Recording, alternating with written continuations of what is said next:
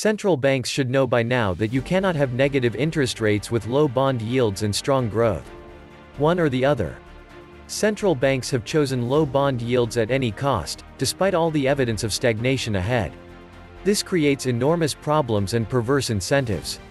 It is not a surprise that markets have bounced aggressively, driven by the tech sector, after a slump based on concerns about the pace of economic growth. Stimulus package effects are increasingly short, and this was pretty evident in the poor figures of industrial production and the ZEW survey gauge of expectations. The same can be said about a weakening ISM index in the United States. United States ISM Services PMI came in at 60.1, below expectations, 63.5, in June, precisely in the sector where the recovery should be strongest. Interestingly, European markets declined sharply after the European Central Bank sent the ultimate dovish message, a change in its inflation target that would allow the central bank to exceed its 2% limit without change of policy. What does it all tell us? First, that the placebo effect of stimulus packages shows a shorter impact.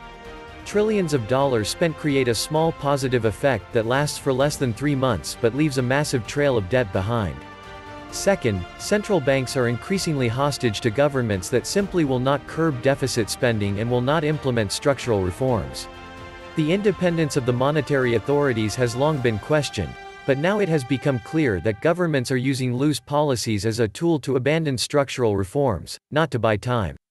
No developed economy can tolerate a slight increase in government bond yields, and with sticky inflation in non-replicable goods and services, this means stagnation with higher prices ahead, a bad omen for the overall economy. Third, and more concerning, market participants know this and take incremental levels of risk knowing that central banks will not taper, which leads to a more fragile environment and extreme levels of complacency.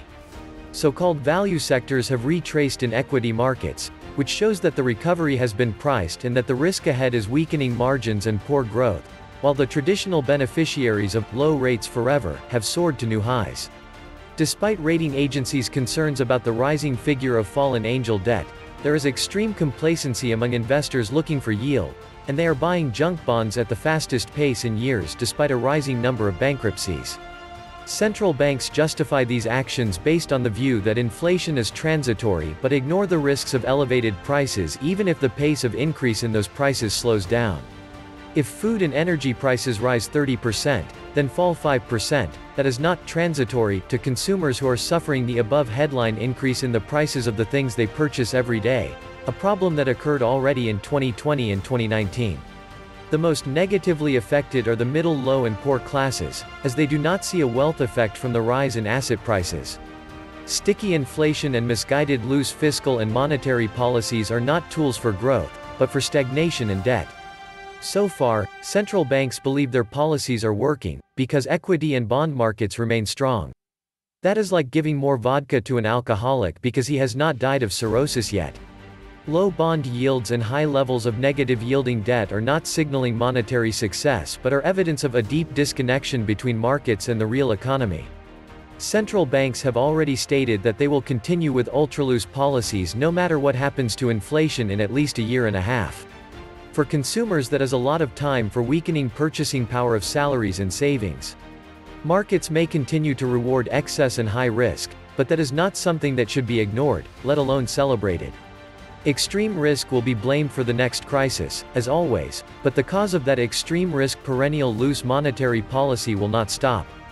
In fact, it will be used as the solution if there is a market collapse. Central banks should be tapering already, and if they believe that low sovereign yields are justified by fundamentals, let markets prove it. If negative nominal and real yields are justified by the issuer's solvency, why is there any need for monetary authorities to purchase 100% of net issuances? Reality is much scarier.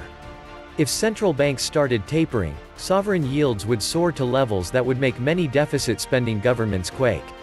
Therefore, by keeping yields artificially low, central banks are also sowing the seeds of higher debt, lower productivity, and weaker growth, the recipe for crowding out, overcapacity, and stagnation. This was the Nomad Economist. Please like, share, leave me a comment, subscribe. And please take some time to subscribe to my backup channels, I do upload videos there too. You'll find the links in the description box. You will also find a PayPal link if you want to make a donation. Thank you wholeheartedly to all those of you who have already donated. Stay safe and healthy, friends.